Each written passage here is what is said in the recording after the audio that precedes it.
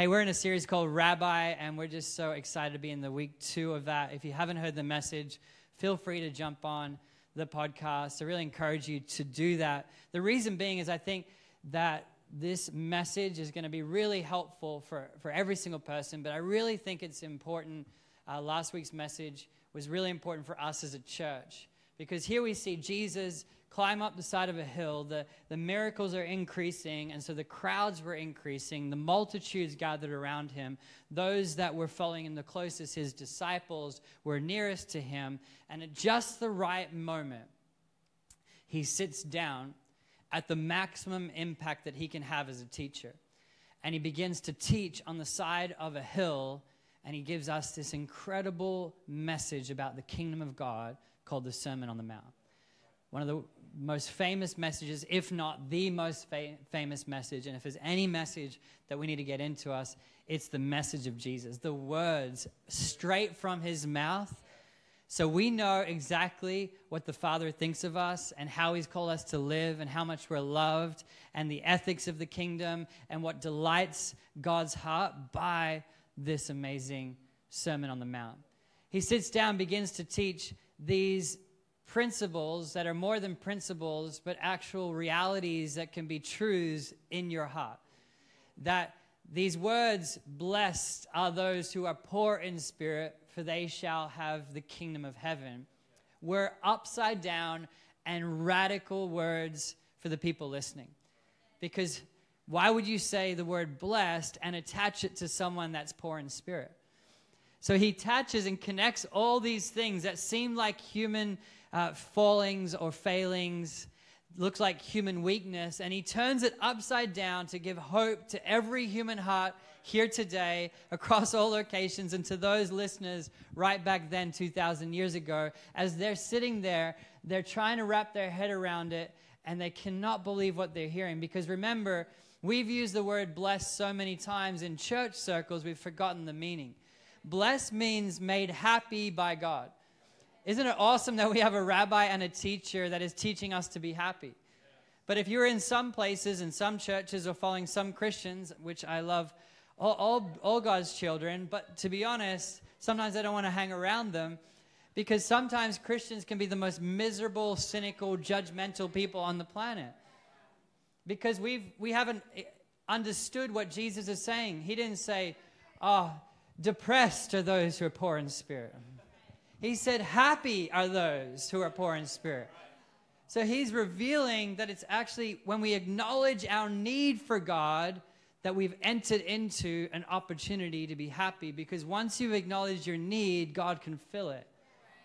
But if you have a lid on your heart, or you're covering who you are, or you're really just pretending to not need God, then you're going to find yourself lacking in true joy, and you're going to always look, all of us, myself included, we're always looking for the outside happiness. Meanwhile, the answer was in if I just started my day, started my morning, and throughout the day just said, Lord, I'm poor in spirit, I need you.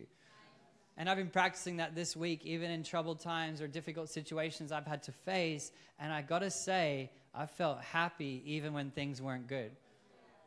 Even when things were uneasy and not feeling like they're all working out, I sensed God's joy in my heart as I said, I need you. Just in acknowledging that, let alone all the other beautiful things that we learned last week in the Beatitudes. And so here today, we want to move into this next section on the Sermon on the Mount, because he teaches us how to be happy, and then there's no gap in it, but so often we disconnect Scripture and remove it from different sections. But he teaches all these amazing things about how to be happy, and then he says these words, you are the salt of the earth. You are the light of the world.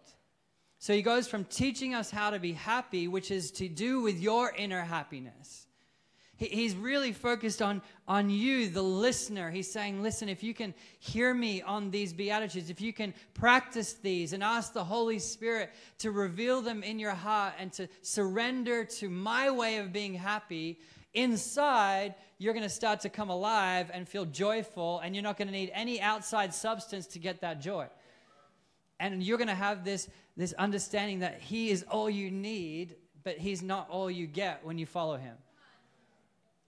Your outside world starts to transform because you don't have debt on the inside. Everything that happens on the inside through the Beatitudes starts to manifest like a garden where you've planted seeds. The Beatitudes are like 8 seeds that you plant in the garden of your heart, and all of a sudden these different flowers and these different bouquets and these different fruit trees and all this stuff starts to flourish. And you may not see it yet from last Sunday, but if you keep planting and you keep watering, I'm telling you, you're going to have a garden in your heart that is so amazing and so beautiful that New Yorkers are going to run in and they're going to be like, amazing. This is so beautiful. Where do you get this from? Say, oh, it's from Jesus. And so once you have that on the inside of your life and the seeds start to manifest, he's saying, listen, the next section is all about influence. So if the Beatitudes were about character and inner happiness and who you are and where you draw your sense of worth and value from, now we look at how do you influence people. And the reality is if you're living out the Beatitudes, if you have inner happiness that the world cannot take, you will be salt that the world cannot understand, yet they will feel different when they're around you. You will be light that illuminates the image and the power of God. Influence is defined as this: the capacity to have an effect on the character, development, or behavior of someone. Whether you know it or not, you have the capacity. Across all locations, would you say capacity? Now, your capacity grows. As a child, we have a certain capacity. As we get into university or workplaces or in church life, you grow in leadership. And so it's our job to continue to surrender to God who stretches our capacity. The way that capacity is enlarged is actually through trials. So the leader or the person or the follower of Jesus, you can be salt, but you might be like a mini, you know those travel salt shakers on the airplane? You're a little Delta salt shaker. You gotta try to figure out how to open those things, and then it just goes everywhere, and you're like, oh man. And you just salt bay it, and it's just like, it's all. And so, but the reality is yes, you have a current capacity where you say, Lord, this is my capacity, and then you open up, and he fills you with inner happiness, and then when people interact with you, you either preserve them, or you enhance flavor in their life. But the reality is that we want to be a church that doesn't stay at our current capacity. So the more we're going through trials or situations and challenges, and we continue to go back to, oh, that's right, blessed are the poor in spirit, for they shall inherit the kingdom of heaven. And we understand that it's our need for God that enters into a true inner happiness, not our sense of abundance every second, but rather our acknowledgement of a need for him. In those trials, all of a sudden your capacity, you become like one of those huge wood, salt shakers, just massive ones. Or you actually become one of those Costco salt shakers. Like you actually enlarge so you can have more of effect in people around you. And so I want to encourage you, firstly, that every single person has a capacity to influence. Even if it's one person, it matters. And here's the thing, both your reaction or your non-response is actually causing influence. When you're kind of ashamed about the gospel, or you don't enter into worship or praise, or your resistance to giving, these things have an influence even though you're not engaging. Non-engagement is still an influence. A lack of faith is still an influence. So if you profess to believe in Jesus, yet you don't actually live it out, you're influencing, but maybe not the way that Jesus has called us to. And so here in this next part, after the Beatitudes, Jesus says these words. Let's read it together. You are the salt of the earth. But if salt has lost its taste, how shall its saltiness be restored? He's saying if salt ever loses its salt, you can't put the salt back in.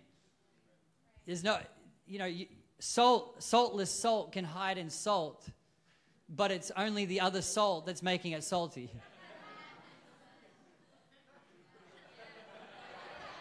Tweet that. Can't wait for the Instagram image for that quote. It is no longer good for anything except to be thrown out and trampled under people's feet. So the result of salt that lost its saltiness was only there to be trampled upon. And we don't want to be a church or a culture that professes Jesus, but people just walk over us because we've lost our saltiness. We want to stand out in a culture that needs to see who Jesus is, needs to see the flavor and the image of God preserved in every way. It says, you are the light of the world. So it's interesting, two really clear pictures for you. If you're trying to figure out, who am I in this earth? What's my identity? Listen, when you're abiding in Christ, it's no longer I that lives, but Christ that lives in me. This idea of even this sense of identity is so overdone. More, it's about focusing on who Jesus is. And yes, you have personality and uniqueness and traits, and that's awesome. That's all enhanced when you're around Jesus. Because here's the thing. Jesus is talking like this because he is the salt and light. Hello? Like, every room he walks in, man, it just gets more flavorsome. Like, he's never at a dinner table. I'm like, man, this dinner's quite bland. Conversation is not really going well. No, he is engaged. He's not the person at the table judging Zacchaeus.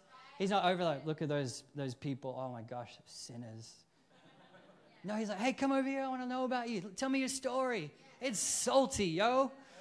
Like some Christians are just like stand off and I want to see how you perform and see your... That's so unsalty. It's just so dark.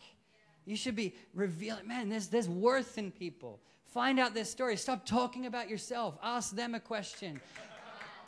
Like, okay, yeah. We'll do a series on that later. It's called Stop Talking About Yourself. I feel like it's a Seinfeld episode. Anyone close talkers and, anyway. All right. Showing my age. Anyway. All right. So, you are salt and light. Any room he walked into, he lit up. He would never be at a dinner party on Wednesday and you wouldn't feel the sense of warmth and glow. I don't know about you, there's something so beautiful like in walking through a town or seeing beautiful shop windows and there's a light that kind of warms the atmosphere, warms the street. Jesus, he lights up any room he's in. He's always bringing warmth and illumination of truth and illumination that you can be happy, that you can actually find joy in him. He's not trying to squash the light. He's trying to bring the best out in you. Jesus is the salt and light. And he says, people don't put a lamp under a basket. And yeah, that's what the church does so often. And we do it to each other by our lack of encouragement or our lack of really calling out the best in each other. He says, rather, put your light on a stand. Maybe this doesn't necessarily relate to us as much anymore because we just flick on a light. We don't even think about where that power is coming from. We don't even think about what it cost and all the work that happened behind the scenes to generate that light. But for these people listening, they understood that if they didn't have some oil in their light and they didn't have a long enough wick, then their house would be dark. It was a real thing. They were trying to cook, trying to eat, trying to engage. But as soon as that light was put on the stand, all of a sudden, in that house, there was connection. In that house, there was relationship. In that house, there's friendship. It's very difficult to connect with someone in the dark. It's very difficult to understand how they're feeling in the dark. But as soon as that light goes on, all of a sudden, there's illumination.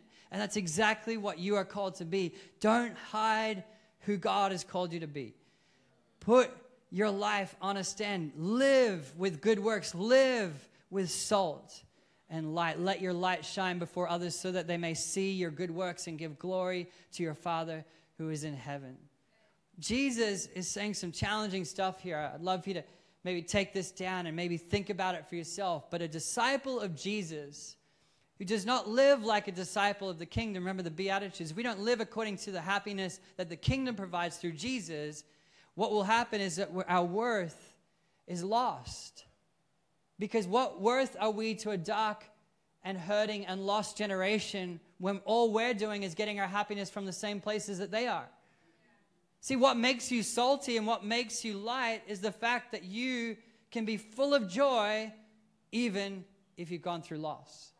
And I'm not talking about just emotional joy. I'm talking about you have a hope. You have a life on the inside of you. So Jesus is challenging us. Have we lost our salt? Is our light invisible to others? Or do we actually help people see who he is? Now, when we think about salt, it had different purposes for this time. But one of the main reasons salt was so important, which is kind of lost on us as well, because we preserve things. We still use salt to preserve, but we can preserve things in all sorts of ways. But for them, this was so vital because their food and their meat would go off really quickly because they didn't have the same refrigeration process that we have. They couldn't freeze things. And so again, when he's talking about salt, it would have impacted them in a big way. But we got to understand that we as a church, across all our locations, across our dinner parties, you as an individual, even as a visitor today, I want to encourage you today that you are the salt of the earth, which means wherever you go, you preserve anything that looks like Jesus. So you see something, here, let me just caveat that. The reality is that we only preserve things once they're in church.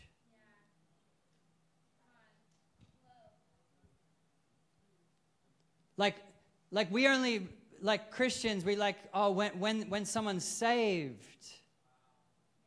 Why would a generation want to be saved when we don't value them before they're saved? And so we celebrate our own, which is good. We should do that, but we should celebrate all of God's kids. And if you see someone being kind, preserve it. Don't be like, oh, they don't know the truth. Well, they're kinder than you are just then, for real. Check yourself. Like we pull down. We've lost our saltiness. We can't celebrate anything that looks like Jesus because we feel like we're doing something wrong. No, if it looks like Jesus, if it carries the character. Why? Because they are also, guess what? They are also image bearers. You're not the only one. I'm not the only one. Just because I'm a preacher, I'm not the only one that has the image of God. No, every single human being on this planet has the image of God. And our job is to bring the flavor out and preserve anything that looks like it. And where there's lack, you can add salt so that they can see, oh, there's more. There's more than just good works. There's actually grace. There's more than just whatever they're doing. There actually is more. And the light and the salt reveals and draws out the image of God in our generation. There are so many things right now in New York City that look like Jesus that don't yet profess Jesus.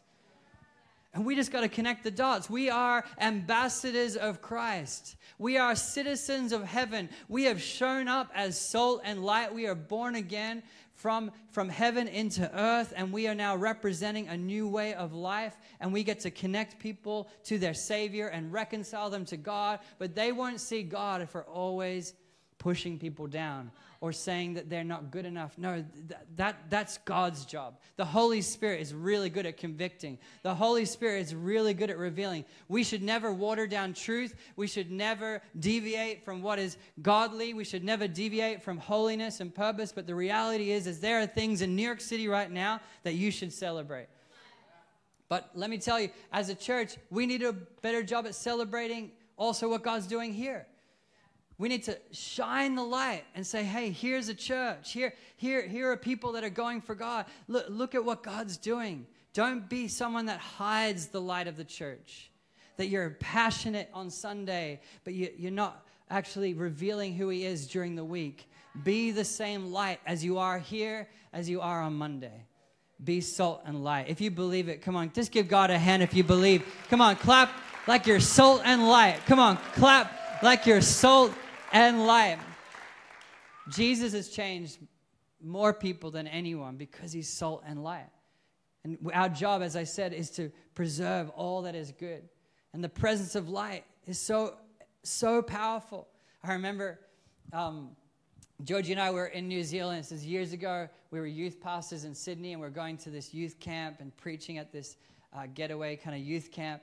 And the youth pastor, who's still a dear friend of ours today, which is actually a miracle, and he's awesome. And he sat us down. We just flew in from Sydney. It was quite late. We just had some dinner. He said, oh, we got one more surprise tonight. And we're thinking, man, we're quite tired and, just had dinner. And we're thinking, oh, maybe he's got some dessert. It's like, ooh, wow. And he said, actually, tonight we're going to take you night canyoning.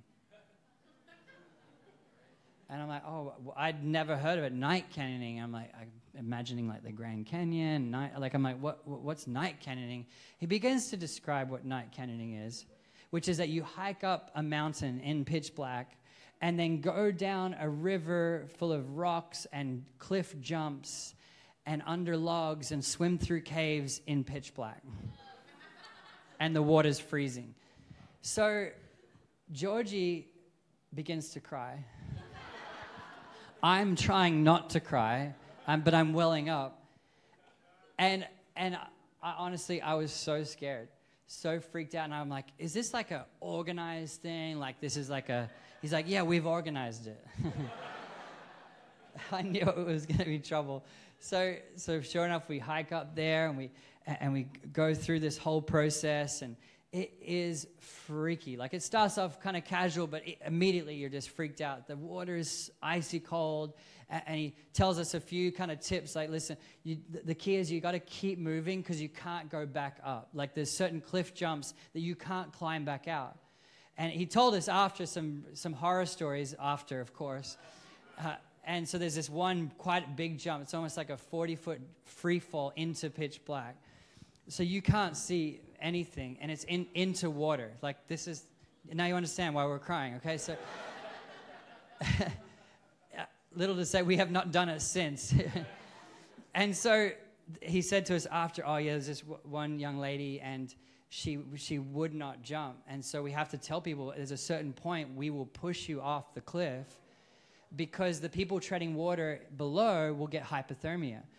And there's no way to get out. And they can't airlift you out because it's too tree, like, wow, this sounds like a brilliant idea. It's genius. And so we go through the whole thing. But the thing that got me through was I had a little flashlight. And every time you'd get to a cliff, you would throw the flashlight, because they're waterproof flashlights. You would throw the flashlight, and you'd kind of get a feeling and a sense of where your death was. But it's amazing that because we're around so much light, and we have the scripture, and maybe you're in a dinner party or you've grown up in a church home, that we forget how dark it is out there. That we forget that our little bit of light, our little bit of a smile, or reaching out, having a conversation with someone that's homeless, and loving on someone and going that extra mile, and just bringing the sense of warmth and light could help someone in their darkest moment. Right now, there is a single mom out there waiting for someone to help her. You're going to encounter people, and I know it's hard sometimes to figure out who to help, but right now there are people in your circles, at your workplace, people on your block, in your neighborhood, and sure, you can't do everything, but just because that's a statement doesn't mean you shouldn't do anything. Just because the need seems overwhelming and looks like, well, what is this little flashlight going to do in the middle of what's this little flashlight going to do in the middle of a dark canyon for someone? But let me tell you, it helped a lot. Come on, it helped a lot. Come on, I'm preaching better than you're responding. Praise God. And so, like, be a light in your workplace. I'm telling you, some days you're just going to feel like, oh, man, just a little flashlight. Man, it feels dark today. And you're going to be tempted. You know what? I'm going to turn my light off. You know what? It doesn't really matter what my morals or my ethics are. It doesn't, what does it matter? I mean, someone else can salt this steak. Someone else can add flavor. Someone else can preserve that. Someone else. But the enemy would love for you to put a bushel, a cover on your light. He wants you to turn it off. But Jesus says, no, turn it up full, maximum brightness. Because guess what? If we all put our light together, people are going to notice. That's why we do it at concerts, yo. It makes a difference. It makes an impact. And so your life will make a big difference as you shine for Jesus. And so I want to refer back to last week. I want to double down on the inner happiness that you can get through Jesus, through the Beatitudes, but draw out how Jesus was actually saying, listen, in the Beatitudes is your salt and light. When you live these out, not just let them be a message from last Sunday, but when you live them out and you get your happiness not from materialism, not from the relationship, not from sex, not from power, not from fame, not from likes, you're sending a message of salt and light that impacts and influences a generation. But if you're getting your happiness from everywhere else, where everyone else, I'm telling you right now, you've lost your saltiness. And today's a day to repent and come back, say, God, restore unto me a salt that cannot come from me, but comes from you. Restore to me the light of my salvation. Restore that joy and that happiness so that I might shine with the glory of God. In the middle of night canyoning, I'm telling you, here's a side story that just really encourage you. I'd never abseiled before, and the last thing that you got to do is abseil down a steep waterfall. Abseil down it and lean. Anyone know abseiling? Anyone? No. Traversing here. Cultural ministry right here. I just broke through all the cultural background. It's great. Traverse. Is that what you call it? Rock. You know the thing with rock climbing? Queens, help me out. Manhattan's not helping me. Belay. I learned something. Thank you, everyone. Belayed down. Okay. All right. Anyway, I'm going down this, and the key is that you have to lean back. And I've never done it before. And it's pitch black, and there's water spraying like a full-on waterfall in my eyes, and it's a free fall down to jagged rocks. And the instructor is saying, lean back. And I'm literally leaning forward, clinging to the side. And it's a miracle I survived because all the weight was on him. And he's like, lean back. That's a whole nother message. And literally, I didn't lean back. I think I almost broke the guy's back. And we survived that moment. But then the instructor turned to my wife, Georgie, and said, I've never seen worse belaying in my life. So there you go.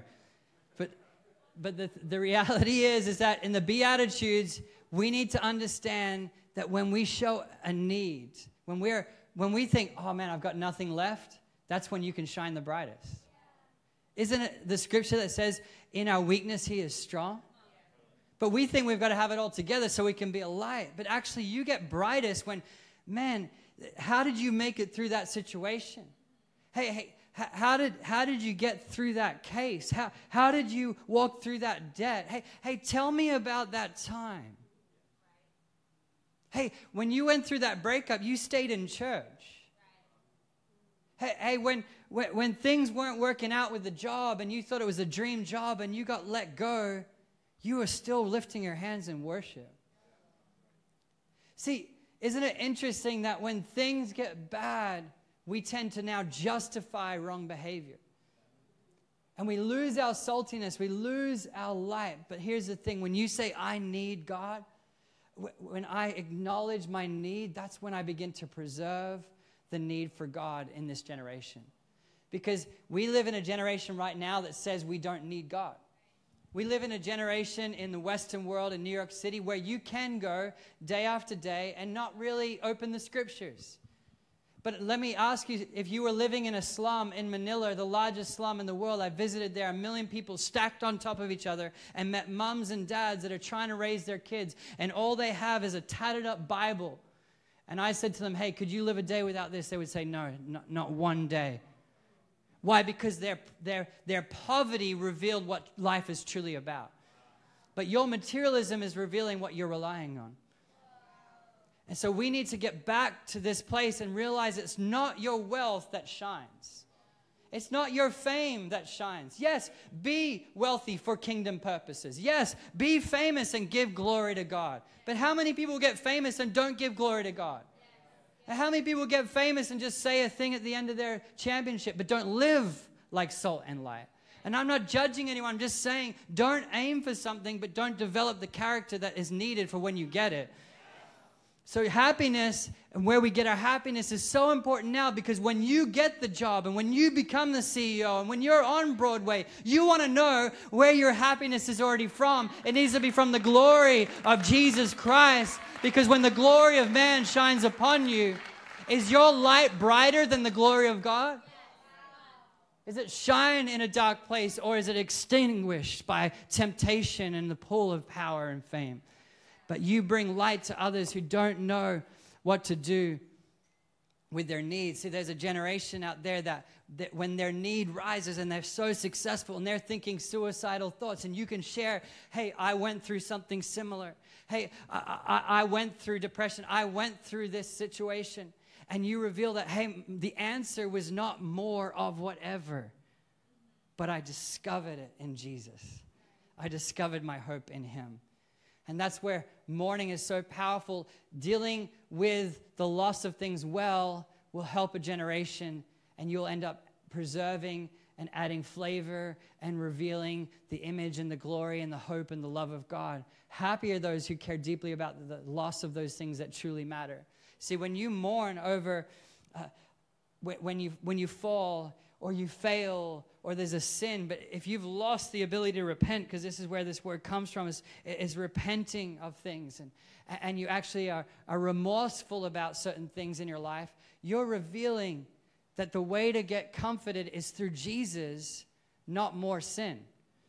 Because isn't it interesting, when you sin, you try to add sin to the sin to comfort you from the last sin. Okay, any honest believers here? Like, no, I do not relate. I have no idea what you're talking about. No, I never do that. I don't even think I've sinned before. The reality is that when we actually mourn well, when we say, God, comfort me, and I turn back to you, you're helping a generation preserve their ability to actually come back to him. You're saying what has been lost is worth mourning. See, I'm mourning right now the value of family in our generation. My heart aches for the value of fatherhood. There's an ache in my heart, and I mourn the loss of value on marriage. And it may not even be popular in my own congregation, but I'm letting you know that there are many churches over the last 7 years, even in New York City, that are deviating from the word of truth, deviating from the Bible itself, and watering this down so we don't have to mourn. We don't want to mourn. We want to, oh, it's all good. Everyone's happy. Let's just move on. Nothing to see here. Thank you. And we water down truth until there's no light left. And when it gets real dark, if you're on an airplane or you go through a troubling time, people are calling out the name Jesus that have never even met him. Why? Because there's hope in the name of Jesus. He's the only name that we can cry out to. He is the King of Kings, the Lord of Lords. He is the Prince of Peace. He's the light of the world. But if we water him down, what do we have to offer? And if it's all about us and another brand and another theme and another person, another worship leader, another pastor, if it's about us, then we're not showing them who Jesus is. It's about the church. We are the body of Christ. He is the head. He is the great shepherd. He is the one we look to. But we actually reveal that when we actually mourn those things that are lost in society. We don't stay in grief, but we acknowledge, hey, something's lost, but we can restore it. Not through judgment and just political powers, although it might be helpful to lobby in certain ways, and we use these mechanisms in order to value and create society's safety for family and marriage and things. But that's also not the answer. Because Jesus didn't have that with the Roman Empire. Jesus didn't have all the laws that he wanted in place that reflected the kingdom laws. And he didn't lobby Caesar to make it happen. He was the salt and light. And he gave his life and brought the kingdom of God through that. Maybe it's time for the church to give their life again. Maybe it's time for the church to pick up their cross again. Maybe it's time, come on, anyone here today? Maybe it's time for us to stop losing our saltiness and turning our light down. See, you got me spitting up in here in Manhattan. Let's go. Happy are those who have strength under control.